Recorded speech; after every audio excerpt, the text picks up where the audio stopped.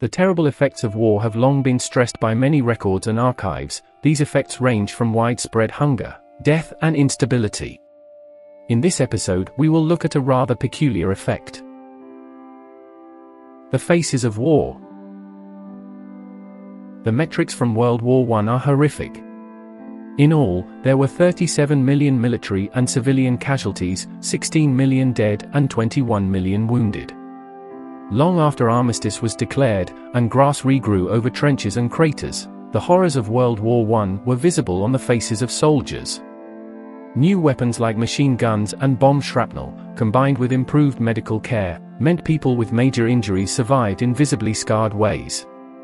During the life and death battles of World War I, looking up from a trench, or out from under a steel helmet meant exposed soft features of faces such as noses, jaws, eyes, and cheeks were lost. Never before had a conflict brought such devastation in terms of death and injury. In response, during the 4 years of the war, military surgeons developed new and much-needed techniques on and off the battlefield, and in supporting hospitals which in the war's final 2 years, resulted in more survivors of injuries that would have proved mortal otherwise. Then a group of artists, sculptors in particular, became pioneers in plastic surgery by learning the art of skin grafting and the creation of masks to cover soldiers' wounds.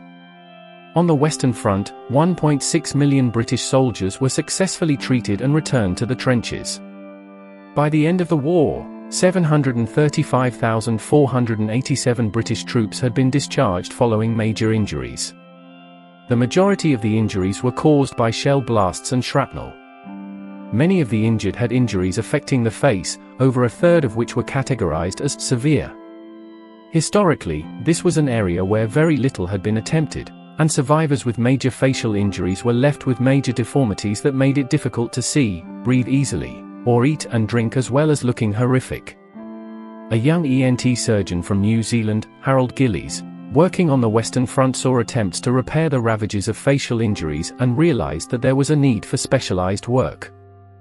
Gillies was given the go-ahead, and by January 1916 was setting up Britain's first plastic surgery unit at the Cambridge Military Hospital in Aldershot. Plastic surgery was not yet systematically taught, as medicine had not caught up to the advances of war. To rehabilitate soldiers who had been disfigured, professional artists ran mask workshops between 1918 and 1919. In Paris, American sculptor Anna Coleman Ladd led the American Red Cross studio for portrait masks for mutilated soldiers, creating hand-painted copper masks, likewise modeled on pre-war photographs. In the age before plastic surgery, masks were the best option for veterans with faces scarred by war.